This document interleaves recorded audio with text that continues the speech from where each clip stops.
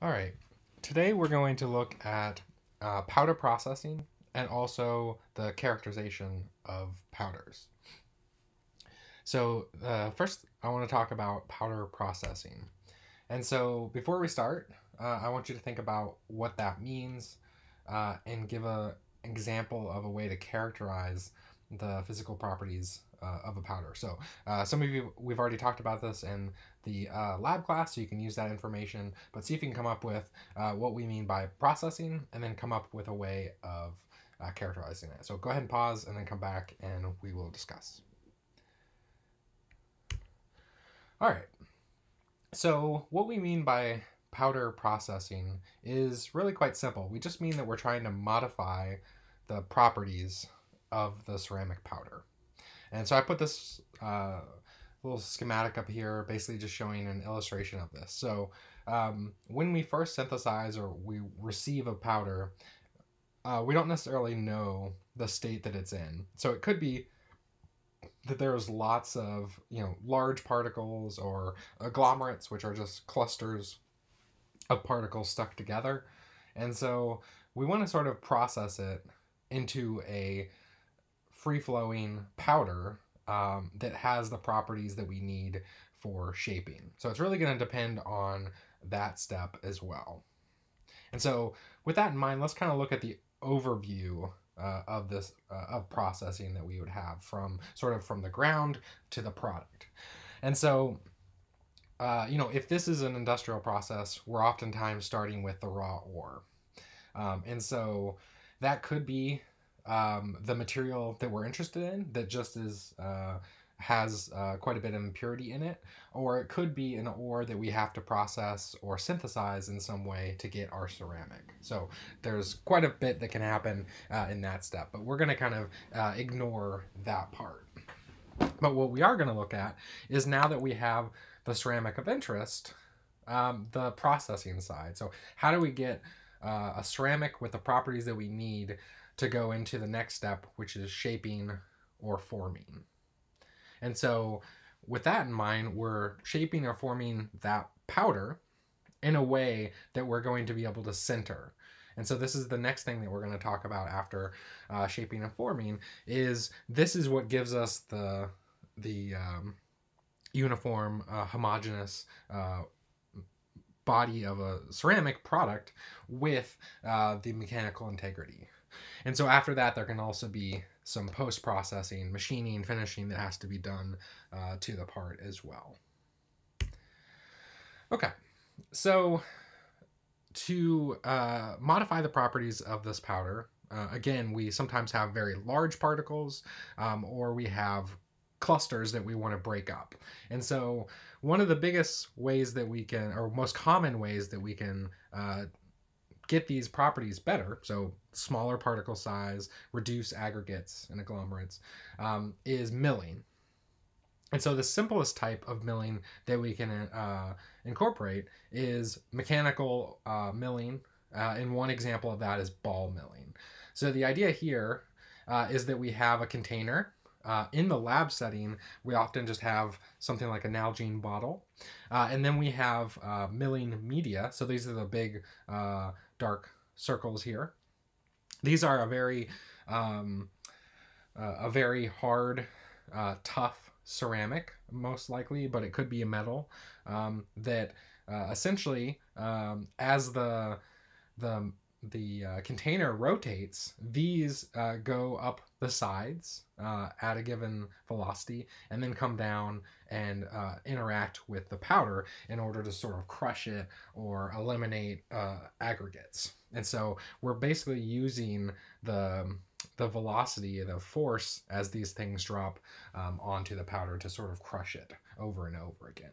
And so that's a very simple way we can do it in the lab, but also industrially, is this mechanical milling. And so along with the reducing particle size and reducing agglomerates, if we are, for example, in the lab, I showed this as well, if we are trying to actually synthesize a powder, and so we have multiple powders that need to react, milling is one way in which we can ensure very uniform mixing of the reactants so that they react very uniformly. So here's just an example of these two ceramics that end up forming spinel. So if they're not very well mixed, we're not going to have very much contact. So only this sort of middle region reacts. But if they're well mixed, then they'll be well reacted during calcination. So that's another reason. All right. So some of the reasons you might ask yourself, why are we wanting lower particle sizes? Why do we want to get aggregates? And so one of those reasons is that every time we reduce particle size, what that does is it increases the reactivity with that extra surface area that we have. So that smaller and smaller particle sizes have greater reaction rates because surface diffusion is much greater than bulk diffusion. And so that speeds up the process. And so a lot of what people try to do with ceramic powders is make them smaller and smaller so that they're more reactive for sintering. And that's what we're going to talk about later. All right. So another variation of that mechanical milling. So there's a lot of different sort of combinations or variations of the simple sort of mechanical milling. So we saw the mechanical, which is a ball mill. There's also this jet milling that you see here. And here, instead of interaction between those milling media, those sort of spheres, what this does is basically flows the powder into sort of a chamber here, where there's, basically jets of air, so compressed air or gas, that cause rapid sort of or very high velocities of the powder moving. And so that can cause a lot more particle-particle interactions. So those particle-particle interactions are what are responsible for the reducing particle size and so forth. So that's one way we can do it as well. And here you kind of, in the schematic, you see that they're mentioning that there's a replaceable liners. And so anytime we talk about milling, we also have to keep in mind that ceramics are very tough, hard, strong materials. And so any media that we put in, any container that we put them in during these processes has a potential to be incorporated, be etched away, be incorporated into the material as an impurity. And so the liner is the same thing. So here it's a replaceable liner that we're getting rid of. Media as well. It's very important to keep that in mind. Any media that you use, that can end up being an impurity in the sample because you're having to mill for so long, and they will wear over time, and so that can go into the ceramic that you're trying to mill. Another variation, and again, they're all kind of similar in the way that they work, but this is attrition milling. And so here we have, you can see the media here. In this case, it's just metallic spheres, but we have sort of this mixing arm. And so this arm mixes and causes the powder, which is in a slurry, so it's in a liquid, along with the media to mix together, and that causes those particle-particle interactions, but also particle-media interactions in these cases. All right, so I did also want to put a variation. So this is not the same as milling. So in milling, we already have a powder, and we're trying to reduce the size or reduce clumping. So one way, though, is to, when you are synthesizing the powder, is to try to eliminate the clusters, the agglomerates, and try to eliminate the particle size. And one way we can do that is with spray drying. So this is kind of incorporated into the synthesis process.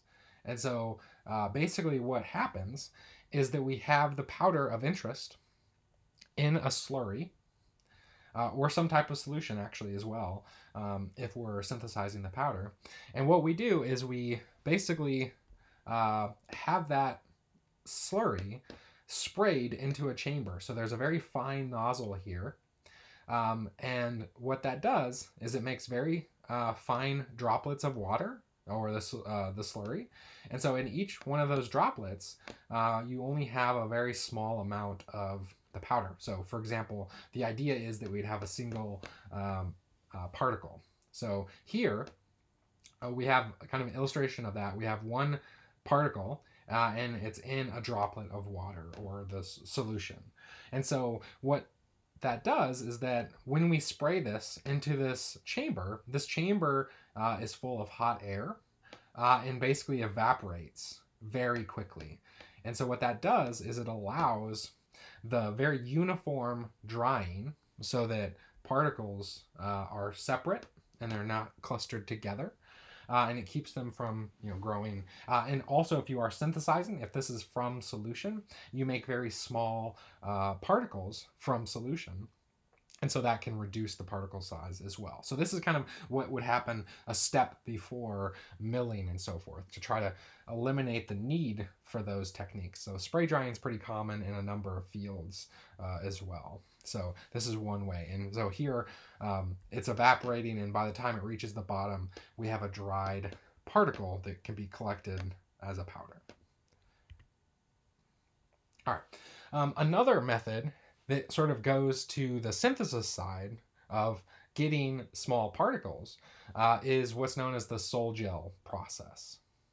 And so this can create, so we can synthesize particles. They usually start out as amorphous, but they end up having very high surface area. So we can end up getting very small particles that have a very high surface area, and we can do a lot of things with the sol-gel process. So it's not just for making powders. That's actually probably one of the least common methods for it. But the basic idea is that we start with a solution, and then through some type of reaction, we can form a gel. So that can be through hydrolysis, or it can be from condensation, but we form a gel. So basically a solution gels so that the viscosity is obviously greatly reduced. Or sorry, the viscosity is greatly increased, and so there's not a lot of motion. So you've basically formed a gel or a jello. And from there, we can dry the material, and then what's left can be these small particles. It can also be a lot of other things, but particles are one of the ways that we can manufacture. All right, so this schematic just shows a lot of the different options that we can take. And so one of the common ways to do this is to start with a metal alkoxide, as you see here. This is the solution. And this is a very water-sensitive solution. And so what happens is it hydrolyzes in the presence of water. So basically you add water to it and it gels. So these materials tend to be very expensive and sensitive to water. And so the hydrolysis portion is basically adding water in a controlled way to get it to form the gel. And so here, at that point, that hydrolysis process in that gel creates the particles as well. So we create these particles of the material of interest. So this could be silicon dioxide, aluminum oxide. Those are common materials that are used. And so these particles form in that gel, and because they're formed in this gel, they're constrained. So they're not able to move about in this gel material. And so at that point, there's a lot of different options that we can do. One of them, the powder route, is to basically precipitate those particles and then remove the solution or gel portion, and we're left with very uniform particles. Often, so this is usually these particles are not in the final state that they need to be. They're in some type of hydroxide or intermediate, and so oftentimes these particles have to be centered or calcined in some way, some type of heat treatment that will get them to the proper state that they need to be in. But that's one way we can do. We can basically get rid of the solution, leaving us with the particles, and that gives us the what we're interested in. So some of the more common applications are actually to make these exo or aerogels. And so that's where we take a very similar approach. So we sort of gel this, but the particles, those individual particles that we formed, are able to sort of come together and network together. So you can kind of see that happening here. And so that can form a homogeneous body, but it's very, very porous, right? So there's a lot of empty space here. So when we evaporate and get rid of the solution, the gel, that will condense even more, but it will still form this very porous network. And so we can get this would be called an aerogel. Sorry, this would be called an exogel. And then if we get rid of the solution, this would be an aerogel because it's got so much air in it. That's why we call it an aerogel. And so these are very porous, light materials that are useful for a lot of thermal applications and high surface area applications. So that's very common with the sol gel technique, is to make these very high surface area, low density materials. We can also in some ways make dense materials. That's a little less common. You can make coatings of films as well, and make dense films. There's a lot, and then you can also make fibers as well. So there's lots of different processing routes in this case, but I kind of wanted to show you that it is a way that we could in fact make particles, just like the other ones that we've been talking about.